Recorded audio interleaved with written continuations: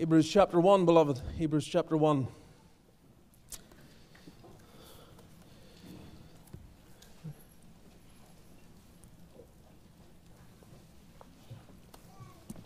As we continue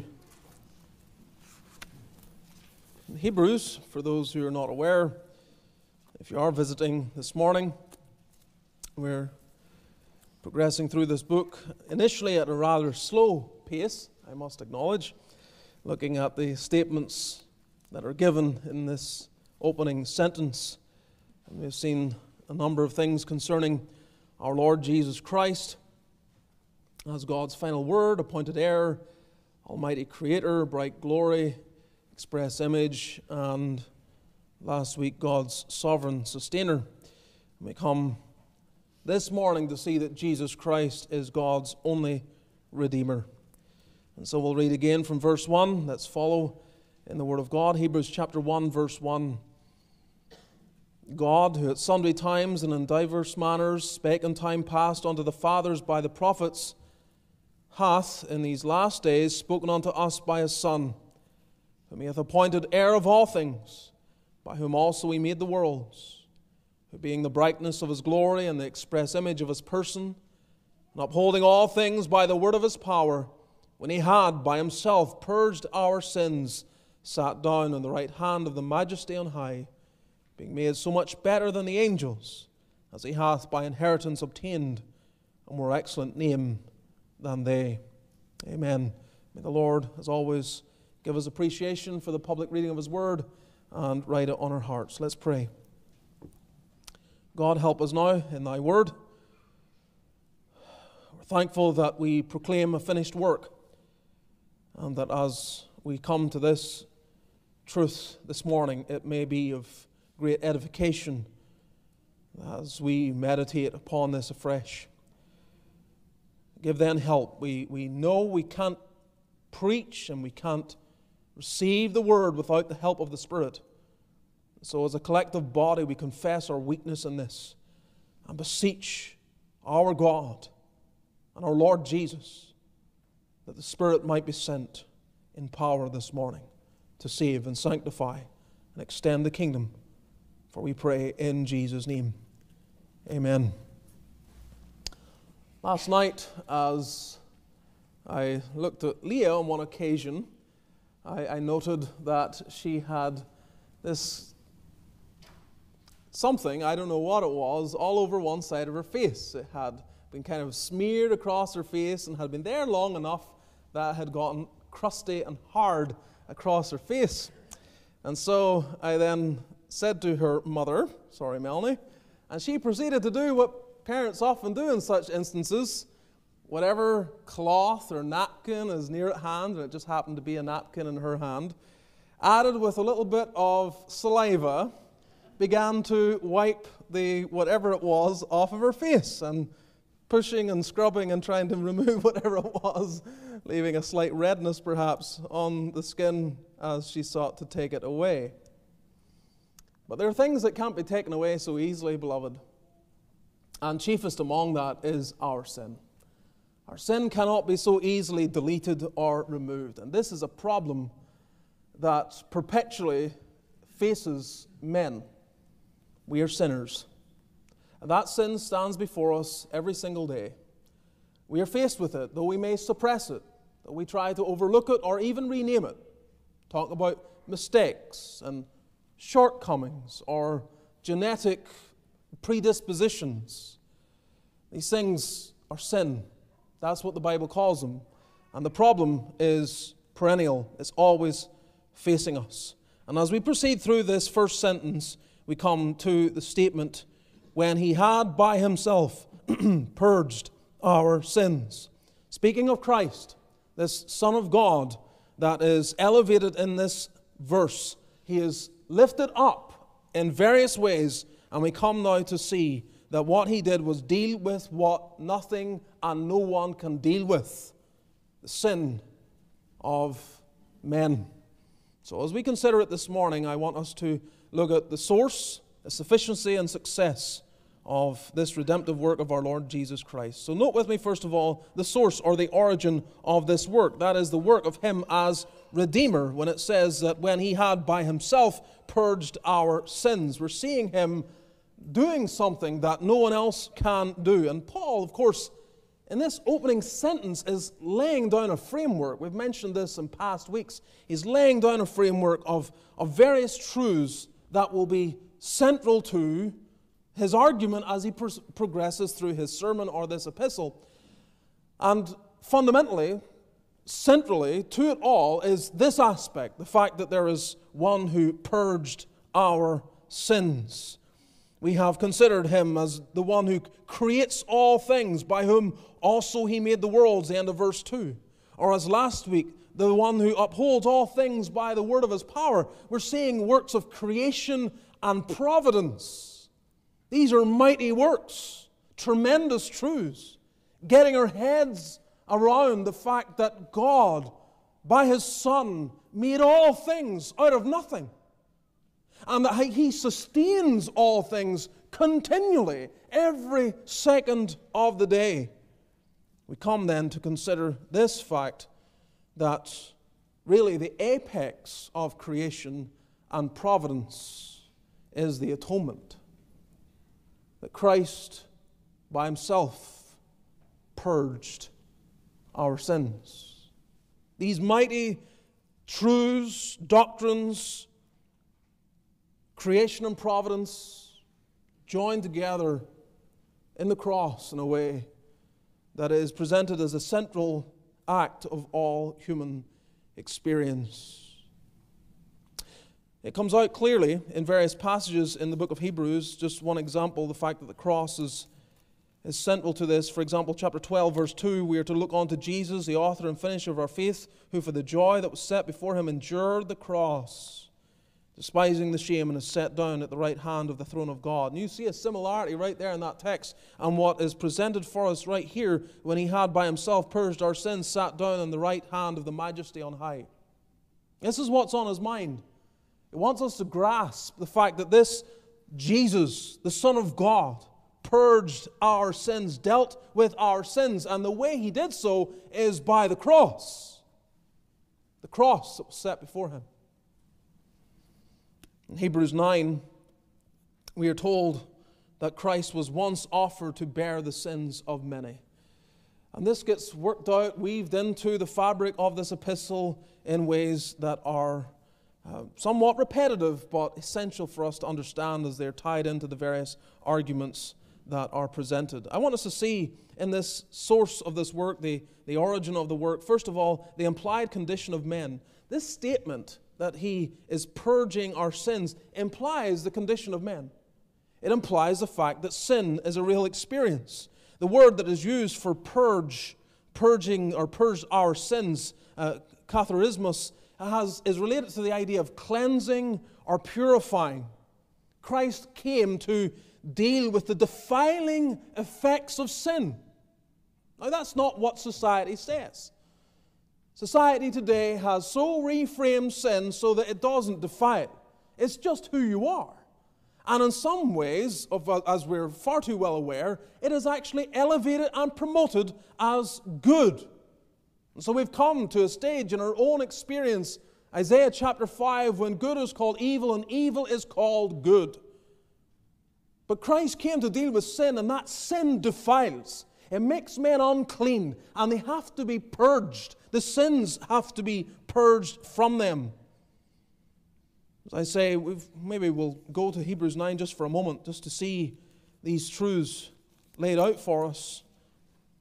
In Hebrews 9, for example, verse 14, and of course I can't take time here, but just noting this idea of cleansing that works its way through the book of Hebrews. Hebrews 9:14, how much more shall the blood of Christ, who through the eternal Spirit offered himself without spot to God, purge your conscience from dead works to serve the living God. We've already made mention of verse 28, just so you see it there at the end of that chapter. So Christ was once offered to bear the sins of many. He's bearing them, and he's bearing them away. That's the idea. Chapter 10, verse 2, for then would they not have ceased to be offered, because that the worshippers once purged should have had no more conscience of sins. It's this need to deal with sin that defiles, to be purged, to be cleansed.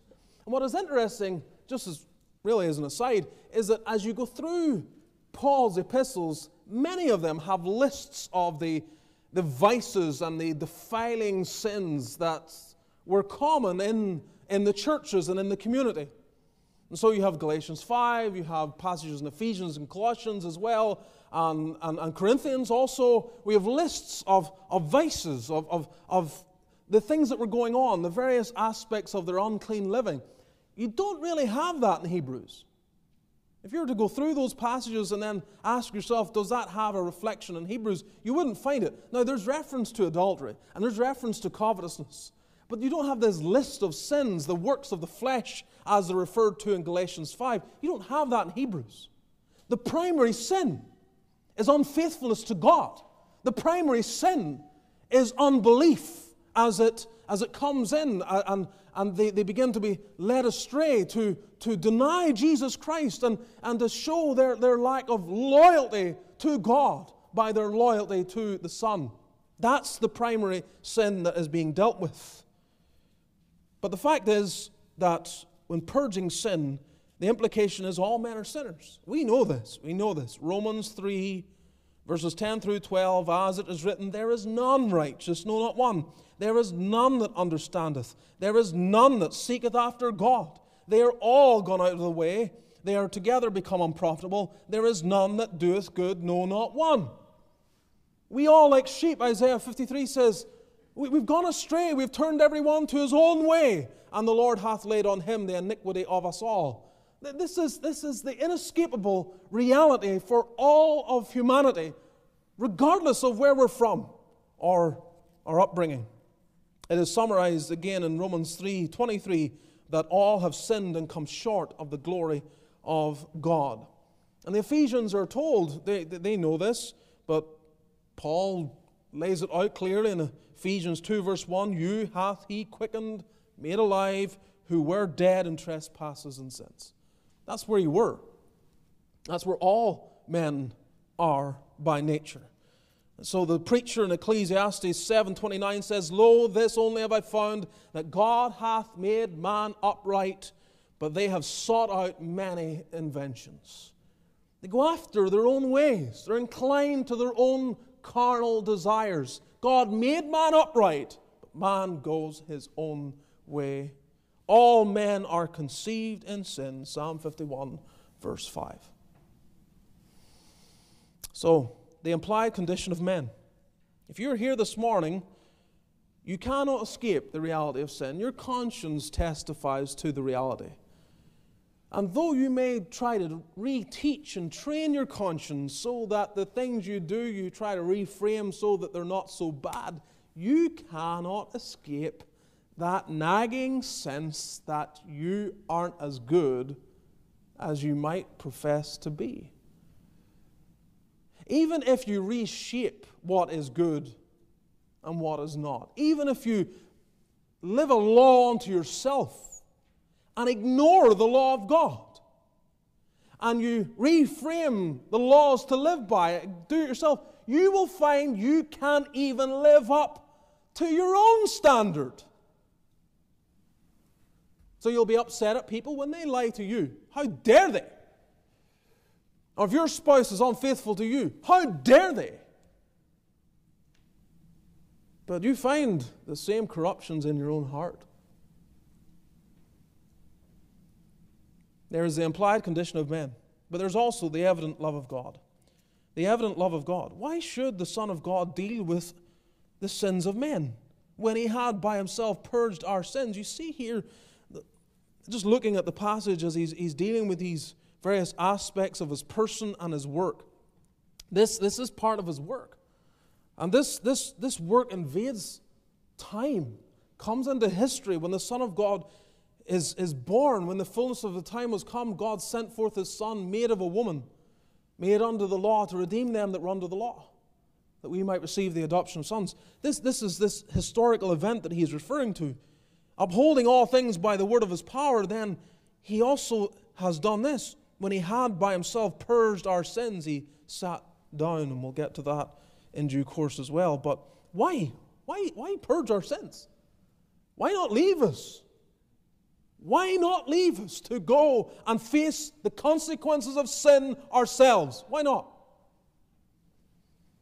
Why intervene?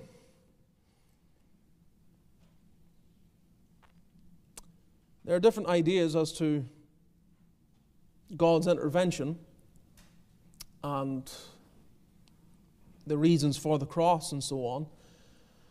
Augustine and Thomas Aquinas believed that God could have forgiven sin and saved the elect without the cross. But that's not what we believe. That is not what we believe. We believe, and we believe it's borne out by statements such as you have right in this very book in Hebrews 9:22, without the shedding of blood there's no remission for sin. We believe that the dealing with sin demanded the atonement. That's not to say that God had to save anyone. It's not my point. I'm not saying that He had to save. But if God is going to save, and since God has saved,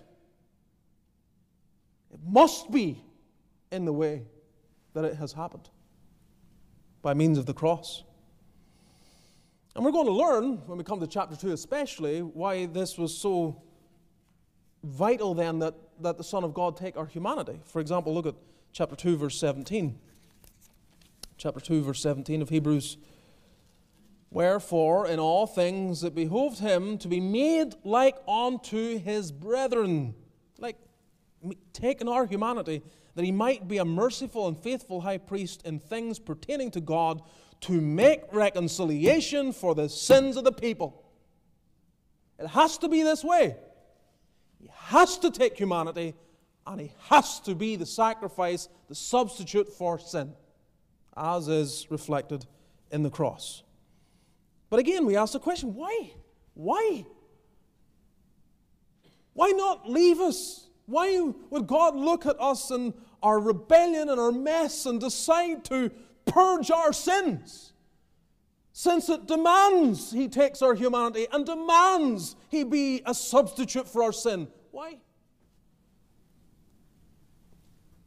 We cannot escape the plain, though in some senses incomprehensible truths of passages like John 3:16, for God so loved the world that He gave His only begotten Son, that whosoever believeth in Him should not perish, but have everlasting life. Oh, I know you can give an answer in terms of He did it for His glory, and that's the ultimate sense, of course. But when we are looking for a motive, when we are trying to figure out, okay, there is the implication that man has sinned. If He's purging our sins, the implication is man's a sinner. But then why? Why would He do this? The love of God. The love of God. Paul writes in Romans 5:8, God commendeth His love toward us, in that while we were yet sinners, Christ died for us. This is the love of God expressed. Why? Why you? Why you? Why me? Why would God take on flesh and be a substitute for a sinner like me? He's so loved. And I do not think it wrong for us to put ourselves into texts like that. God commendeth His love towards me. Towards me. And that while I was yet a sinner, Christ died for me. I don't think it's wrong to do that, because Paul does it himself in Galatians 2.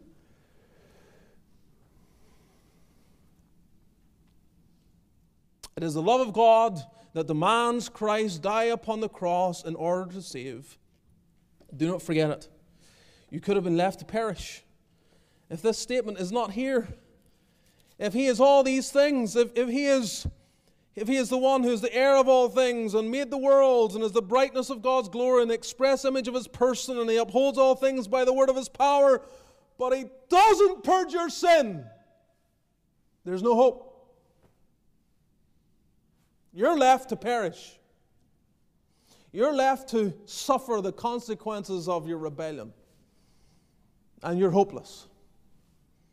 You have no hope whatsoever. But herein is love. Not that we love God, but that He loved us and sent His Son to be the propitiation for our sins. And that's what Paul's arguing here. The same thing as John is arguing, 1 John 4:10. He loves. That's why He had by Himself purged our sins. That's why we have this truth. That's why the whole of Hebrews is undergirding the importance of this above everything else. So we've considered something of the source or origin of this word. Let's secondly consider the sufficiency of this word. The sufficiency of it. The apostle is declaring the greatness of Jesus Christ, the Son of God. We know that. And they would reject much of this, but especially this, when He had by Himself purged our sins. As Paul said elsewhere, 1 Corinthians 1:23, that this unto the Jew a stumbling block. The cross to the Jew is a stumbling block. So he is dealing with largely a Hebrew congregation, encouraging them. And he begins. His first sentence includes that which was a stumbling block to everyone who was trying to encourage these believers away from Jesus Christ. He lays it out immediately. Out of the gate, he is saying, I'm not running from this. There's no way to get the unbelieving Jew to accept the cross. It's a stumbling block to them. But you have believed this. It wasn't a stumbling block to you. To you, it made perfect sense. At some point in your existence, the reason why you're found in this congregation, the reason why you're here, the reason why you're in the context reading this epistle is because your heart was smitten and filled with a sense of gratitude because the Son of God purged your sins.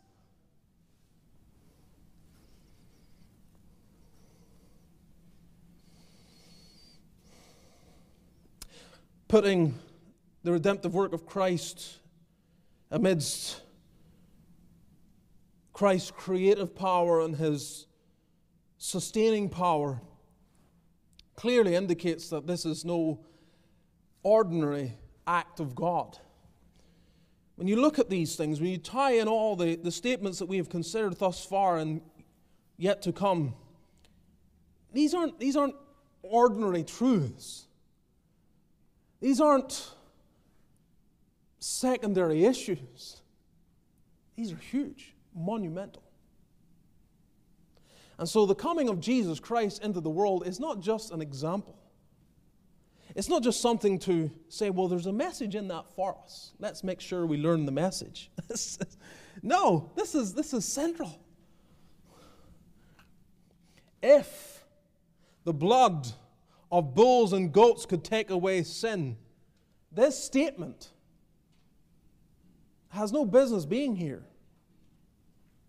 The fact that the Son of God, who has all these characteristics of being the brightness of God's glory and the express image of God's person,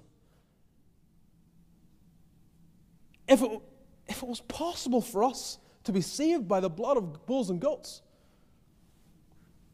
why then should this ever happen? This is not just an important doctrine. This is the central doctrine of all.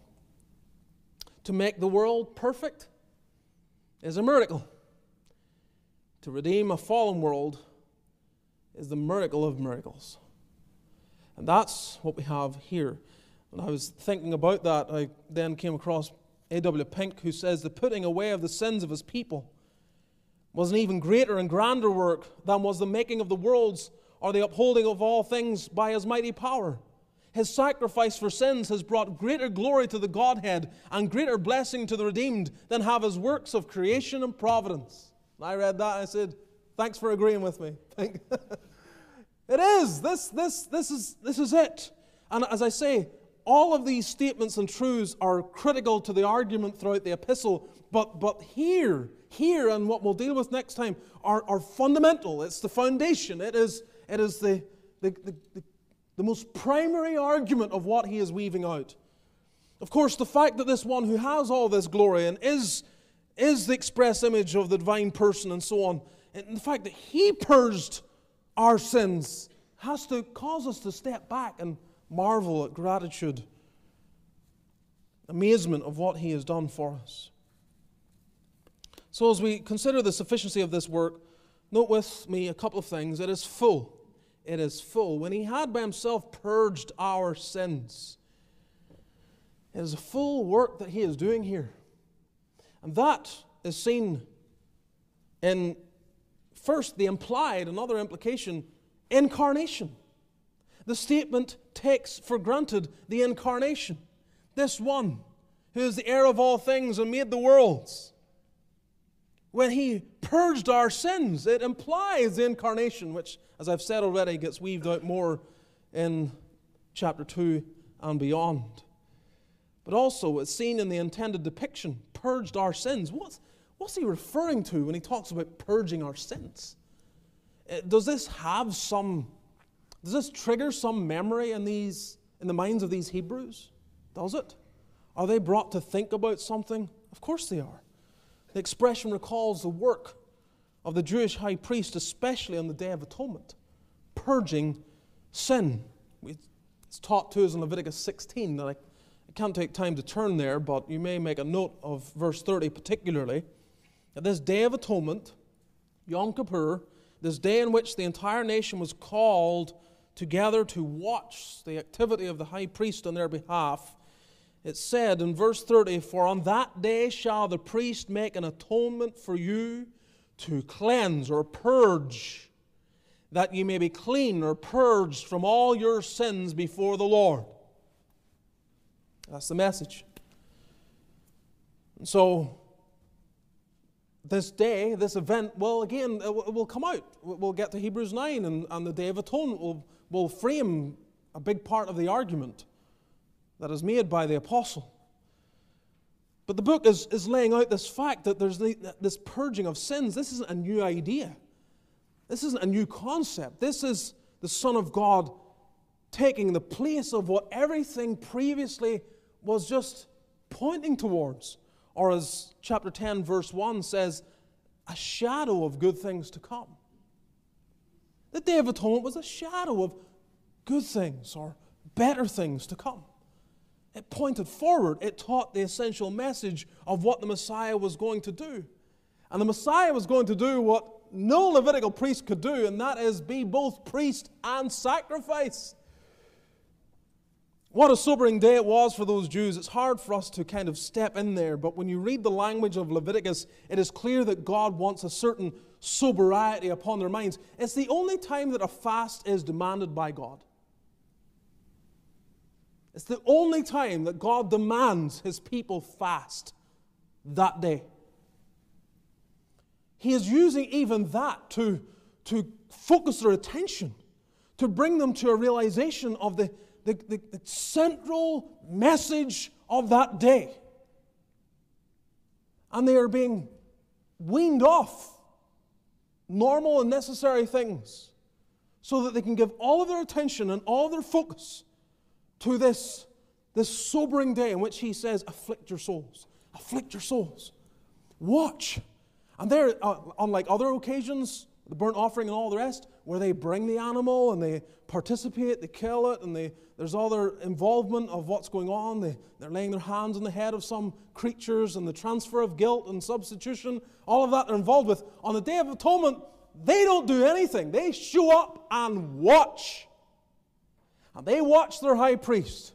They watch him. First of all, because he is a sinner, he needs to be cleansed and purged from his own sins. So there's a sacrifice of a bullock for his own sins.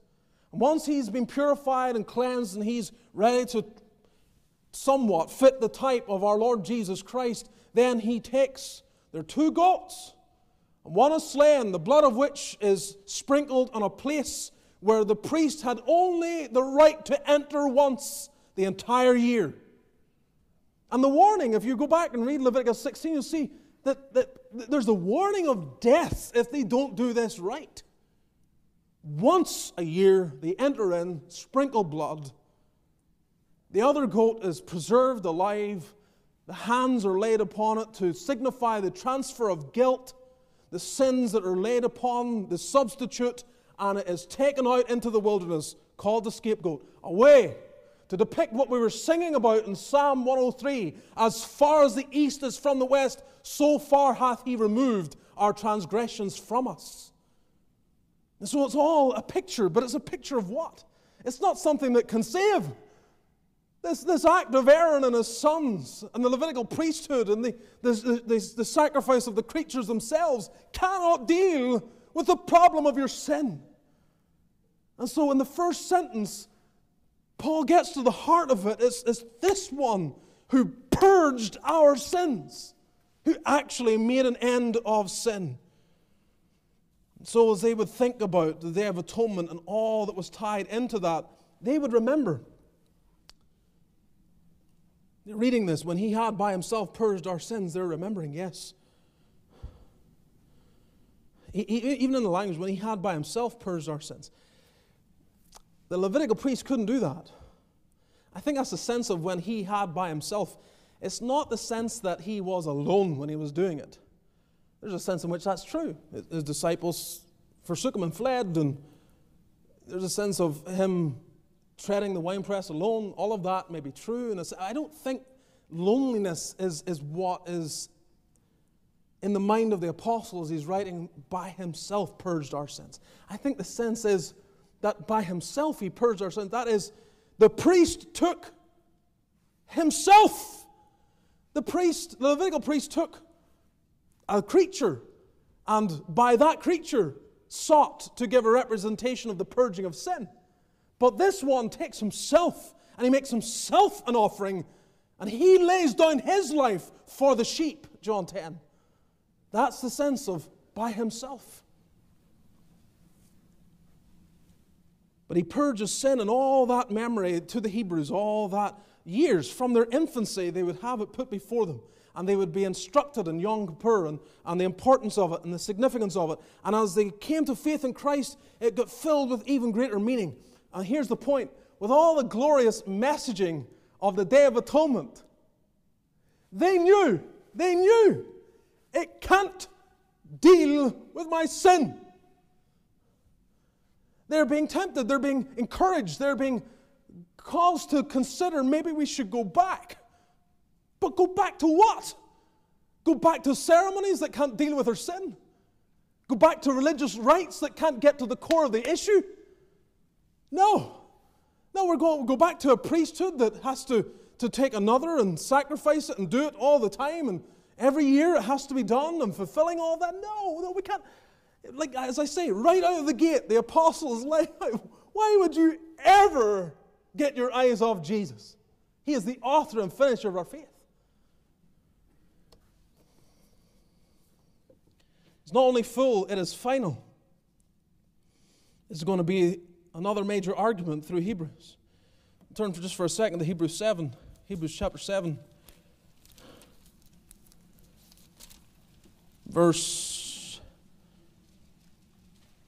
We'll read from verse 25. Well, we can read from verse 24. This man, because he continueth ever, he's noting distinctions here, hath an unchangeable priesthood. Wherefore he is able also to save them to the uttermost that come unto God by him, seeing he ever liveth to make intercession for them. He's able to do everything that's needed. For such an high priest became us, who is holy, harmless, undefiled, separate from sinners, and made higher than the heavens, who needeth not daily, as those high priests, to offer up sacrifice first for his own sins, and then for the people's. For this he did once, when he offered up himself. He did it once. It is a final, therefore, purging. A final purging. This one who purged our sins performed the work of purging our sins. I mean, even logic, I mean, if you're following the flow of the argument, listen.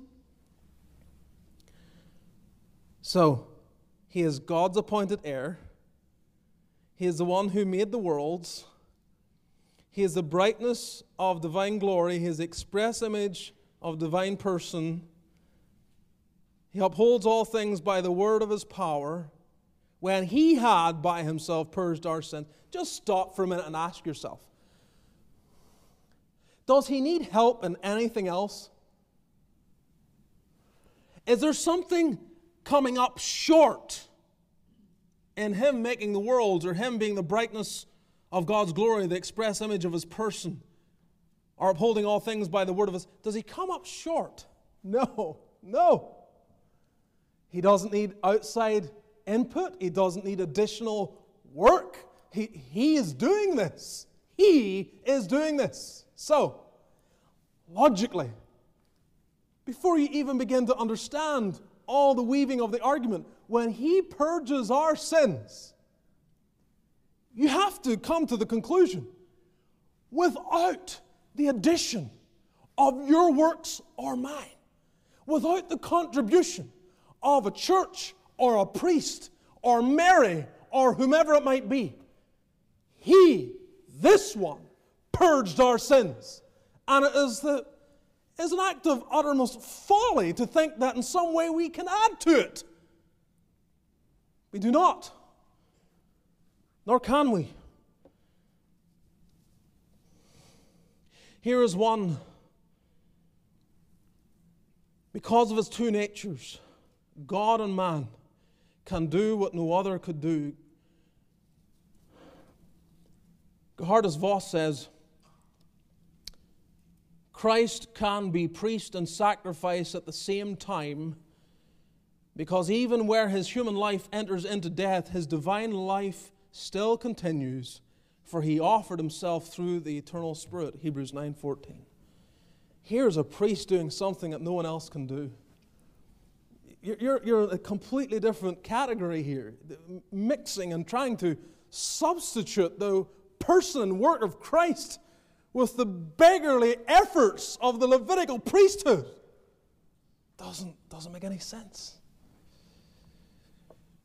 By making purification for sins, the Son accomplished something no one else could achieve. Again, Voss says, according to the epistle to the Hebrews, Christ is the true, only, eternal, kingly, self-sacrificing, atoning toward God, substituting and actually guilt-removing high priest.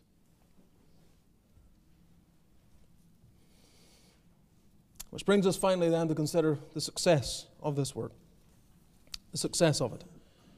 When he had by himself purged our sins, it's giving the sense that this is a done act. That's the tense. That's what he is arguing. This has been done. He has done this. He has purged our sins. This work has been accomplished. And as we consider the success of it, note first, successful in who it was for. He purged our sins. He purged our sins. Christ came to save, not just to remove hindrances to salvation. And that's what some ideas of the atonement boil down to. When you have an idea that Christ died for all in the same way, you're left with the conclusion, you're left to concede that in some areas he failed. He purged our sins. He actually purged our sins. If you say he purged them, but you don't receive the benefits of that purging, you cannot claim he purged them. And this is borne out. I can't get into any argument of length here, but John 6:38, I came down from heaven not to do mine own will, but the will of him that sent me. And this is the Father's will which hath sent me, that of all which he hath given me, I should lose nothing, but should raise it up again at the last day.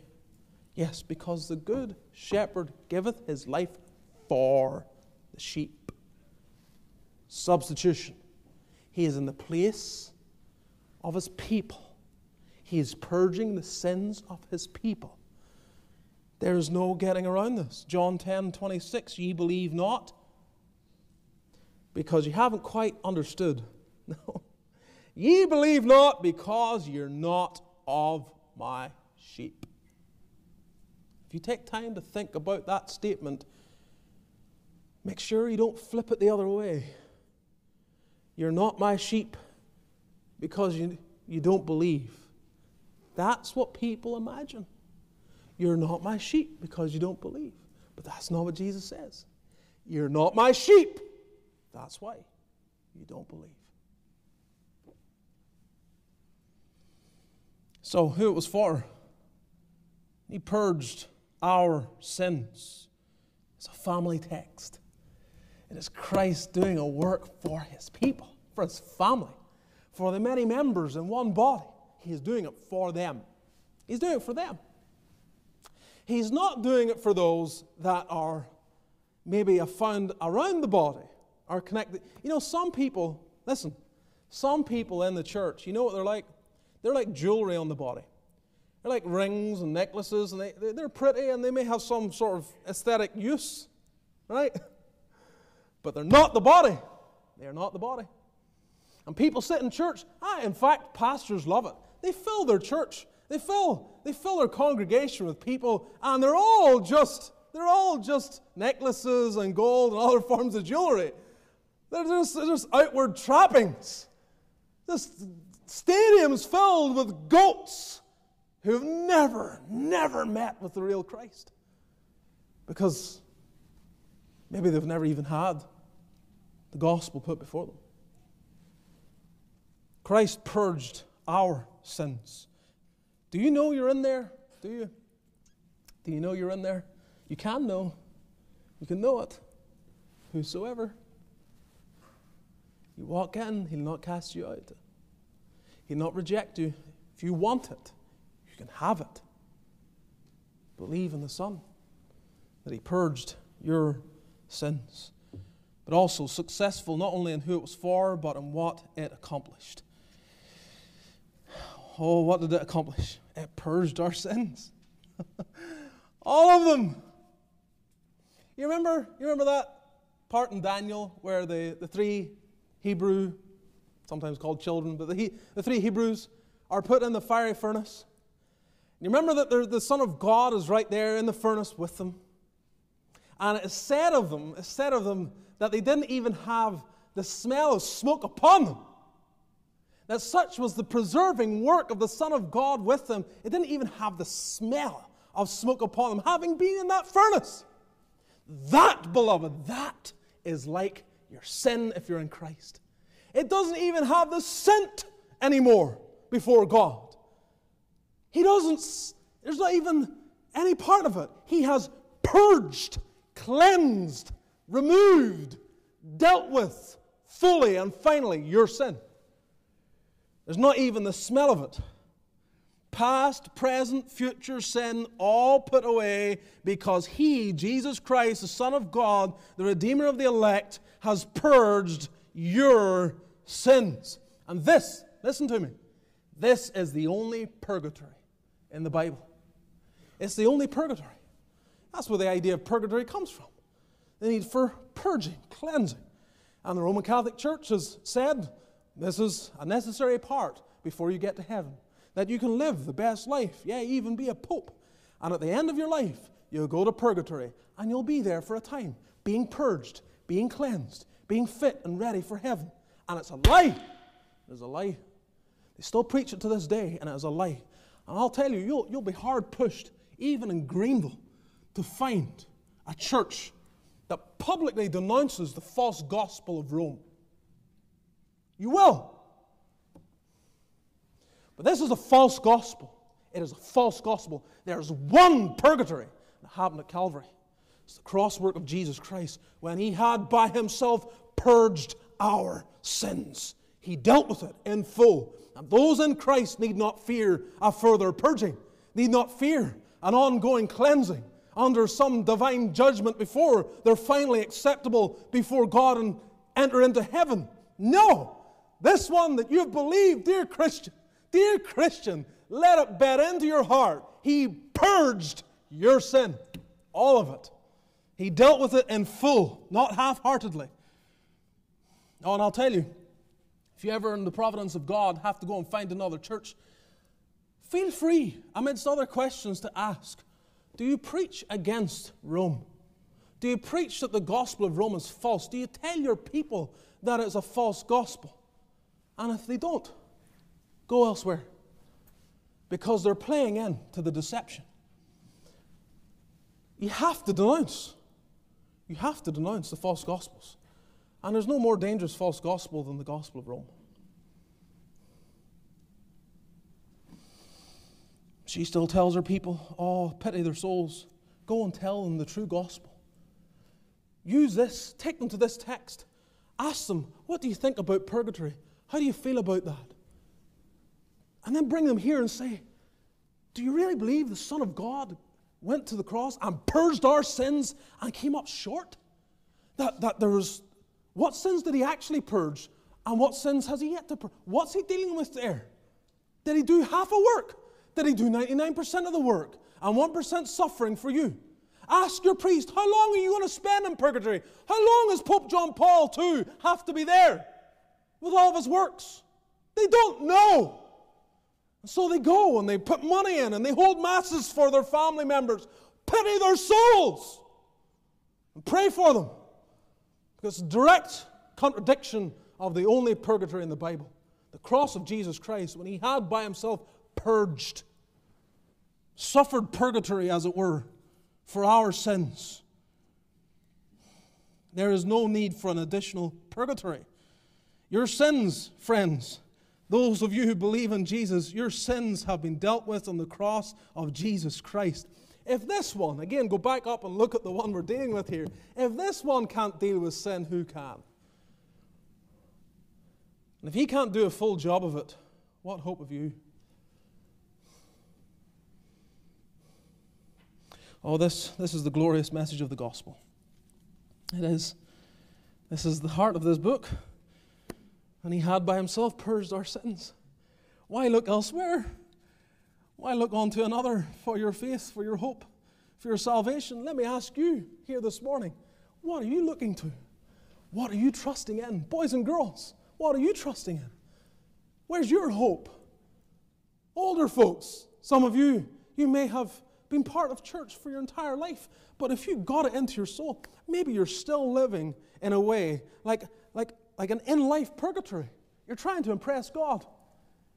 You're trying by your own activity to show God how good you are, how obedient you are. Now, don't get me wrong, there's a place for obedience, but let us get the gospel deeply rooted into your hearts. There is no amount that you can offer to God that will anyway satisfy his demands. The only one that can satisfy is Jesus Christ. So you get that into your heart. He has satisfied everything. Everything, preacher. All my past sins, yes, all of them. The things I'm wrestling with right now, yes. The future things that no doubt I will be guilty of, yes, yes. Do you see him? Do you see him there dying on the cross for your sins? Do you see him with the eye of faith purging your sins, all of them? That's what you need to see. Oh, that Christ died. That's history. That Christ died for me. That's the gospel. And that's what you need to see. There he is, purging my sins. He is purging all my sins. They're all being washed away. Yes, I say freely, nothing. Let me say it again. Nothing in my hands I bring. Simply to the cross I cling. Why? Because he purged, cleansed, removed all my sin. In heaven, I was thinking about this, and you correct me if I'm wrong. In heaven, the only evidence of our sins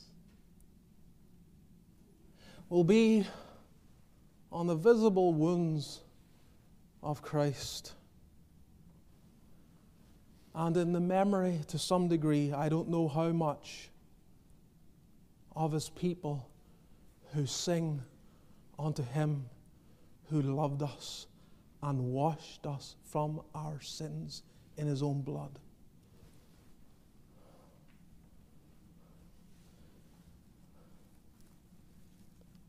Purged our sins. Do you believe it?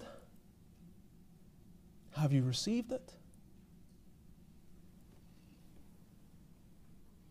Amidst all the challenges of life and the uncertainties of your future, do you have a steadfast, concrete rest? I know whom I've believed, and I am persuaded. Why am I persuaded that he will keep me and present me faultless on that great day? Why am I persuaded? Because he, by himself, purged my sin. Praise his name. Let's bow together in prayer.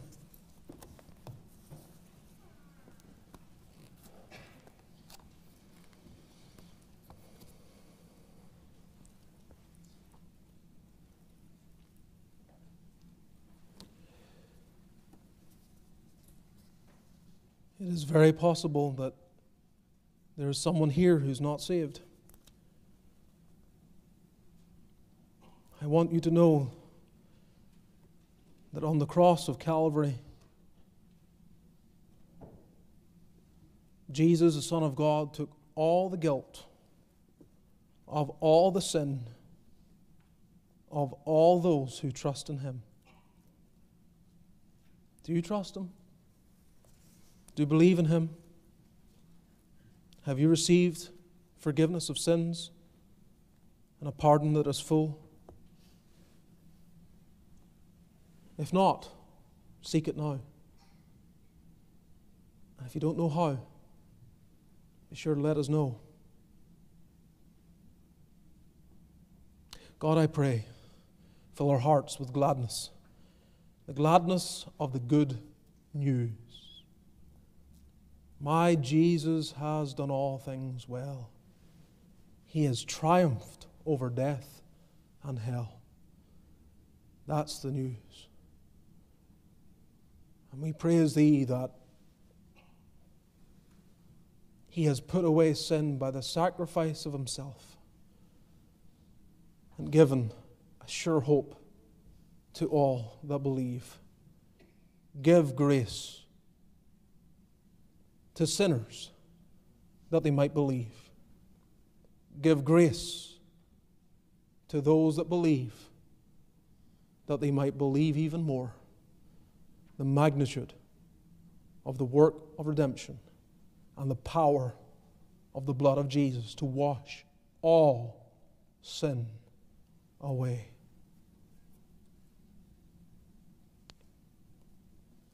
Now unto Him that is able to keep you from falling and to present you faultless before the presence of His glory with exceeding joy. To the only wise God, our Savior, be glory and majesty, dominion and power both now and ever. Amen.